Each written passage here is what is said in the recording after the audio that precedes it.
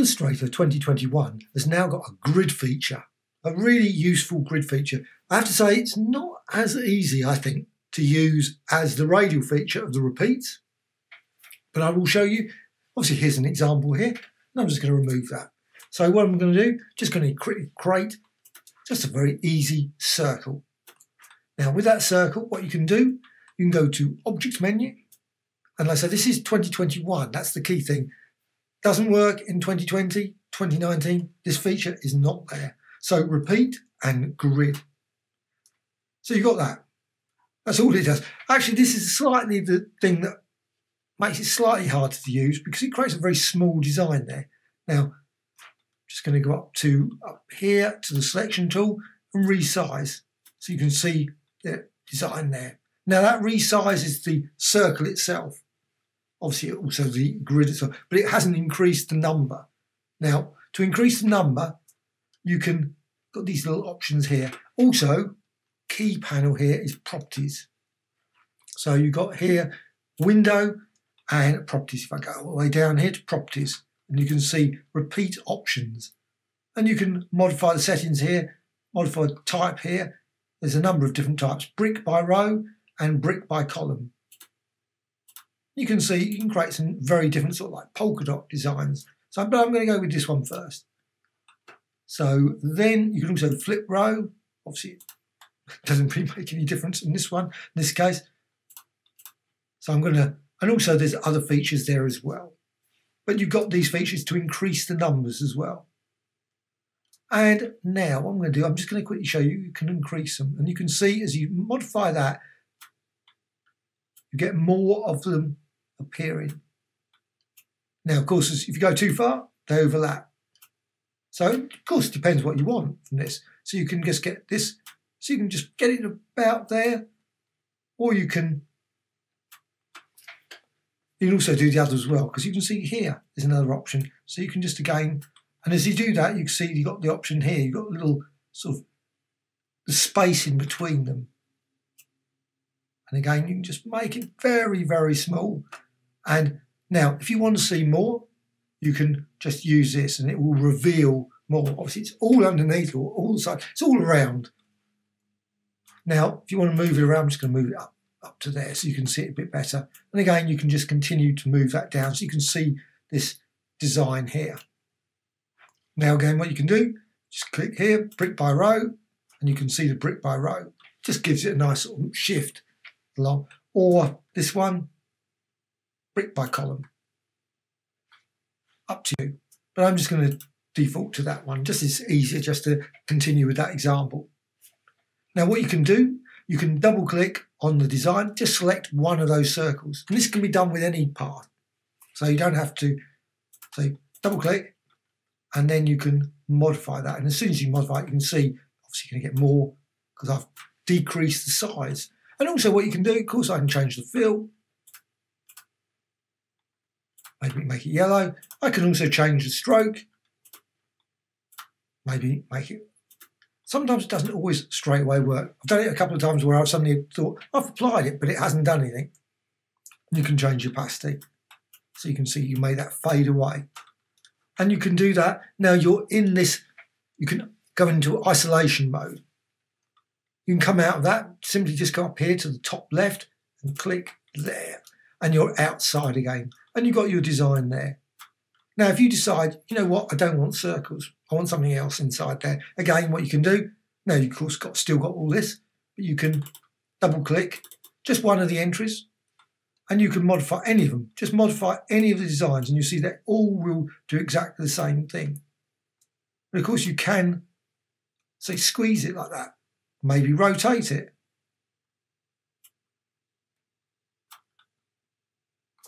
Maybe go to edit and object and what's one I wanted? Object and transform and rotate. So maybe go for 45. Click OK. And so you can see you can create all kinds of different designs. And not only that, you can of course always use other tools such as curvature tool and you can modify it. So just simply change things there. You can add a new point there. And you can see as you do that, it will change for all of the other points. Now I don't want that one. I'm just going to go back to the standard circle. So you've got that circle. But of course, what you can also do while you're still in this isolation mode, you can actually duplicate the design. So I'm just going to hold down the Alt or Option key and duplicate. So you can see now you've got this, and now I'm going to change the colour of that. So just go up to the fill here and I'll go for red. So you can see you can create some very unusual, very, very quick designs like that. And you can, of course, move that around. Put it there. You can see you've got a lovely polka dot design again, simply by doing that. And of course, you don't have to keep it a circle. You can always change that. And you can always add another design. So you don't have to have, you can go for a rectangle. And you can put it there. Strange, not what I was expecting. I was expecting, because I put it quite a way away. You've got to do it within that area, otherwise it will obviously put it further over, which makes it slightly wrong. So you definitely always got to remember that area is where you've got to edit it. And again, it's actually slightly odd in the sense that it would be nice to be able to see in terms of maybe if they could fade the others away. Unfortunately, that does make it slightly hard. It would be a nice feature if it's sort of like faded so you can see which one you're editing in this isolation mode. Slightly tricky. And then, of course, you can also add other things as well. You maybe, if you think, you know what, I want some type. So I'm just going to up here, type tool, and I can add some type. So, Lauren, and it's repeated again all the way through. Now I can come out, and then I've got my design there. And I can still reveal more or less. And also I can, of course, rotate it. Now it rotates the whole thing. And also you can increase or decrease, obviously change the spacing. And you can create those sort of designs. And of course, what you can also do, if you double click again, you can edit it and you can see the design there. It's giving you that little block. You can, of course, select an individual design, maybe go to like effects, and maybe use 3D, probably create a slight slow design. So blur, Gaussian blur. And you can see, just blur that, click OK. And actually that seems to unfortunately have slightly unusual effects. So maybe that unfortunately is something that should be avoided. So undo Gaussian blur, and you go back to that. That's very weird. Maybe there's a slight issue there, or maybe my misunderstanding of it. However, you can apply effects. Of course, you can apply effects to the whole thing. Also, what you can do, once you're happy with everything, you can always go to up here. Actually, I'm going to just quickly try these ones as well. You can actually go here again just to see the change. That's just using the brick and brick by column. Actually, I think personally that's just as good as well. And of course, if you want to expand it, what you can do, Object, Menu, and Expand. And that's it. You've got it back to just a standard design there. Now what you can do, and I'm just going to quickly do grid, and I'm just going to, this time I'm just going to use sort of, now what you can do, you can probably fill it with something, maybe create multiple shapes first time around. So I'm just going to create there, maybe change that to green, and then of course with that selected, just put that inside there. And again, what you can do, go to Object, and down to Repeat and Grid. And you can see you've got your grid there. Reveal more, reveal less, move that up there. And you can see you create all kinds of unique grids very quick and easy. Now, of course, what you can also do, you can expand it again, of course. Now, I haven't tried this, so maybe it's a feature. You can go to Object and Repeat and Grid. If you select Radial, be interesting to see what would be nice would be it would actually go and create a radial one as well. Yes, it does. Whew, that is pretty good. Though now becomes slightly confusing, though you can expand that out. I must admit, I was not expecting it to do that. I hadn't tried that. I just suddenly thought about that while I was just doing this. And again, if I double click now on one of those sections, oh, it's actually still lets me edit the thing here, which is quite nice. Now, I wonder if I can, so I can double click on that, so I can select that and edit that one design there. And you can see what happens. It edits all of it, the radial as well as the grid. That's quite useful. And again, you now find you've got a radial repeat, grid repeat, so it makes it more complex. And of course, you probably could do a grid of the radial of the grid. I probably won't be trying that, but it's possible. And you can come all the way out again. And again, you can modify this setting, and you can see you can create all kinds of different designs like that. And you can modify the number of repeats. So maybe you don't want that, you may want just 4. And you can see you create a very quick and easy frame design using this approach. And of course, what you can also do, and there is an option for this, and if I can see it, now I'm just going to resize that so I can actually see it, because sometimes, of course, it goes off. There's this option here, and you've got a little, and you can actually remove. So if you don't want all of them, you can actually remove that one. So that one will disappear. So you can just create 3. That one's suddenly completely empty, and you'll notice it says 3 there. So that's a real great way of grid, radial, etc. So remove that, and I say you can use type. I've actually done a tutorial with type with the radial, so I'm going to just quickly try it here. Otherwise, I'd just do hundreds of videos. It's just as easy just to quickly show here. So type, and again, object, and go down to repeat, and grid. And you can see the grid there. Very quick and easy way of adding additional type.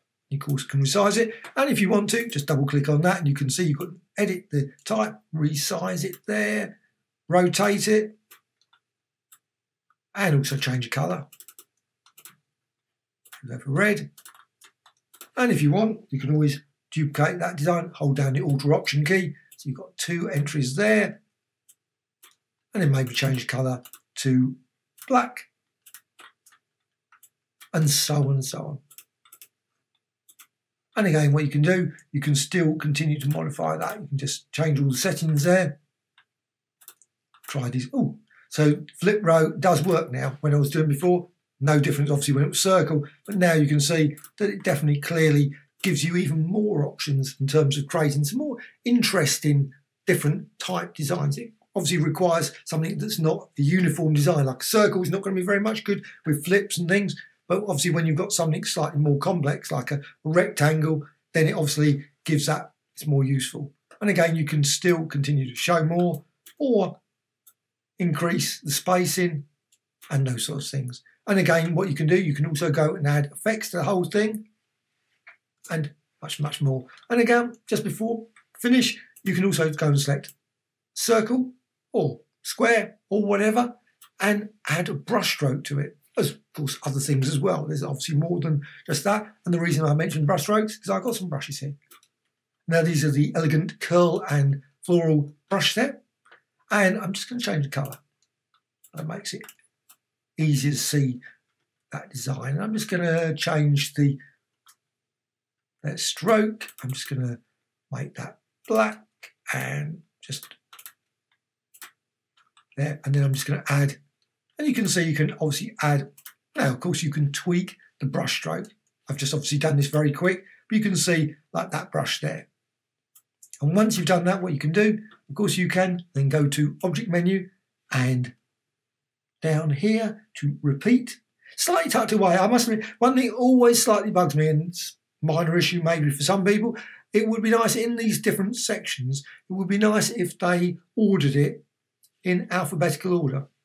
But I guess maybe then it would complicate it, in maybe with different foreign languages or something. They've just gone for, I'm not certain what the order is at all. Maybe it's just obviously usefulness, maybe. Though I must admit, I don't think I ever use shape, ever. So obviously use pattern a lot, but don't use, I use quite a few of those ones, quite a lot. And yet they're right down the bottom. Just pointed that out. It's just odd where they put it, repeat there. So grid. And you can see your grid now, like that. And again, you can vary the size.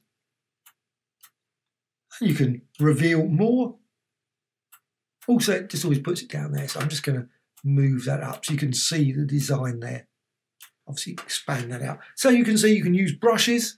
Now, if I apply the brush now, it will apply it not in the way that I want it. So I'm just going to double click on that again. And then what I can do, I can then go to one of these ones. I'm just going to select one like that. And you can see you can change, you can create all kinds of very unusual designs. And of course, it's still live, so you can go back, just go up here and press return.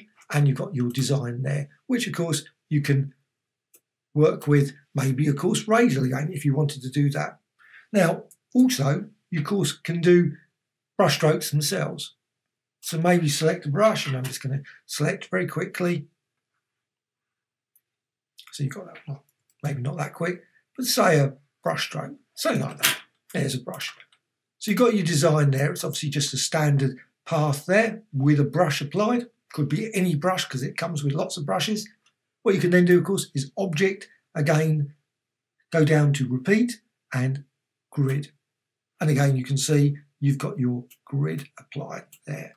Just move that so you can see all the brushes there. And again, of course, what you can do, you can go to the properties and you've got this grid type. So you can change there and column. So you can tweak, go through those, change the spacing. So if you want, you can make it a lot closer. And also you can go full flip and you create a whole load of different designs simply by doing that. So that's quite a useful feature with brushstrokes. And of course, with brushstrokes, what you can do, again, you can go to there, double click on one of those, and you can change it. So you can tweak that, make it smaller, and it of course modifies as you do that. You may want it wider, smaller, and of course what you can do, you can change colours and all those sorts of things, apply effects, and much, much more. So come out of that. Well, I hope you found this tutorial about the grid feature. This is in Illustrator 221 of interest. I'm always adding new tutorials about Illustrator, Photoshop, Affinity Photo, Affinity Designer, Painter, Critter, and many, many others. Also, please add some comments. Always appreciated. If there's something that I haven't explained well, or maybe something you think, oh, it'd be nice if you show how to do this or do that. I see if I can do it. Obviously, I'll do another tutorial. Also, I say other comments, always appreciated. A dislike or like as well. Thank you much.